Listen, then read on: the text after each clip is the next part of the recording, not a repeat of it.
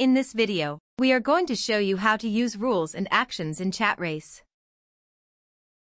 Rules in ChatRace will allow you to perform actions based on various global triggers. When something happens to a ChatRace contact, you can set actions to trigger.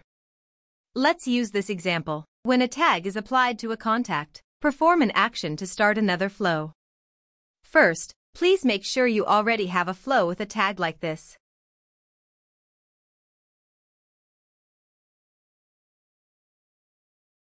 Second, create another flow that the bot will send after the user receives the tag. Once the flows are ready, it's time to create rules. To do that, navigate to Tools. Click Triggers and Actions.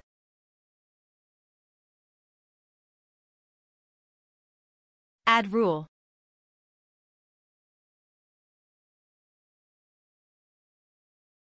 Let's add a trigger. In this example, it's tag applied. And then, add an action. Let's start another flow.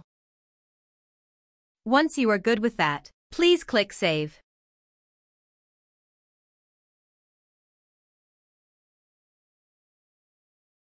Don't forget to turn on the rule after saving. Now let's preview to test.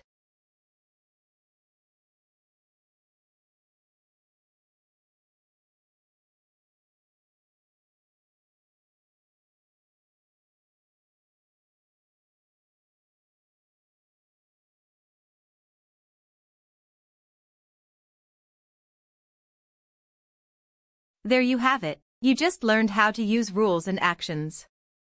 See you in the next video.